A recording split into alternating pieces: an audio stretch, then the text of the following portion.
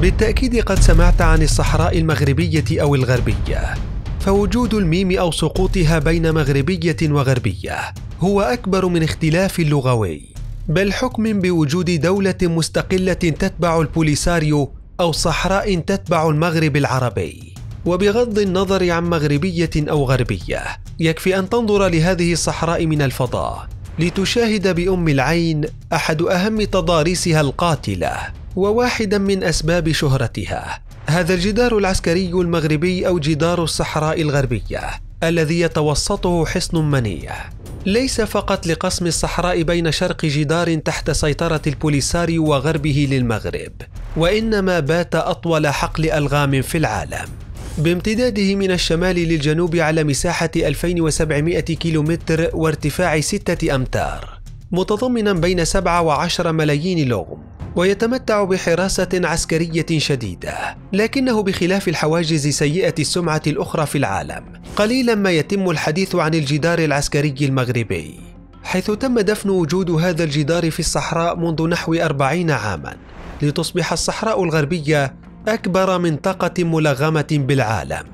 القصة بدأت في عام 1975 عندما أنهت إسبانيا احتلالها للصحراء لتتحرك كل من المغرب وموريتانيا وتتقاسم الصحراء بينهما، لكن لم يمض عام حتى تأسست حركة البوليساريو التي تطالب باستقلال الصحراء، لتندلع الحرب التي أدت لانسحاب موريتانيا عام 1979، فيما حافظ المغرب على وجوده بالصحراء على أنها جزء لا يتجزأ من ترابه الوطني. الخسائر التي تكبدها المغرب جراء هجمات البوليساريو حدت بملك المغرب حينها حسن الثاني إعطاء الأمر ببناء جدار يشكل حائط صد وحماية للجنود المغاربة،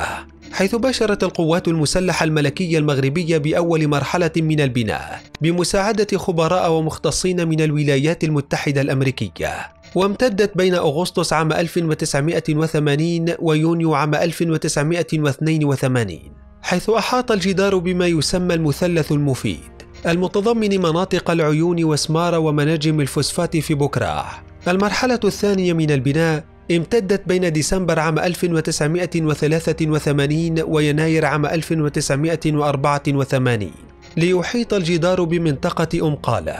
وما بين أبريل عام 1984 ومايو من العام ذاته بات الجدار يحيط بمنطقتي جديرية والحوزة. أعمال البناء عادت في ديسمبر من العام 1984 ليصبح الجدار بحلول يناير عام 1985 محيطا بمنطقتي محبس وفارسية. أما المرحلة الخامسة فانتهت في سبتمبر من العام 1985، حيث أحاط الجدار بقلت زمور وبير أنظران وداخله. ومع حلول أبريل عام 1987 وصل الجدار المرحلة السادسة والأخيرة، إذ بات يحيط بمناطق أسرد وتشلة وبير قندوز، حيث أخذ شكله النهائي على طول 2700 كيلومتر وبارتفاع 6 أمتار، وبداخله ما يصل إلى 10 ملايين لغم،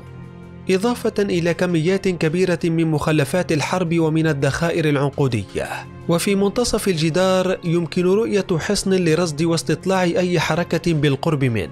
مع تركيب كاميرات مراقبة على طول الجدار، إضافة إلى كتائب مدفعية وأخرى صاروخية ترابط خلفه. جدار الألغام الأطول بالعالم أعطى نتائج كبيرة ورجح كفة المغرب بالحرب، ما أجبر البوليساريو على وقف إطلاق النار عام 1991 ودخولها بمباركة من الجزائر التي تدعمها في مفاوضات من أجل التوصل إلى حل سلمي.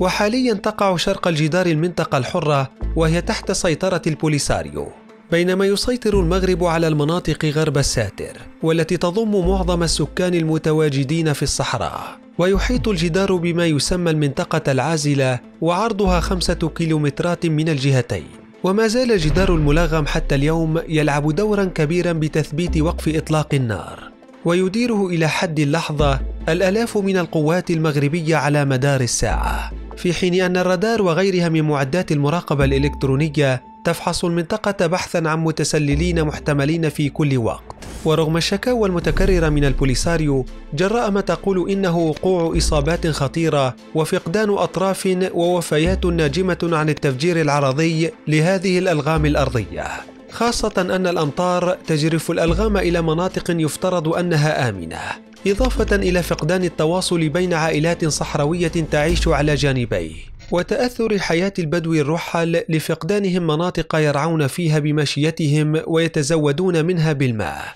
إلا أن المغرب يعتبر الهدف من الجدار تأمين حركة مرور المدنيين والتجارة في طريق الكركرات،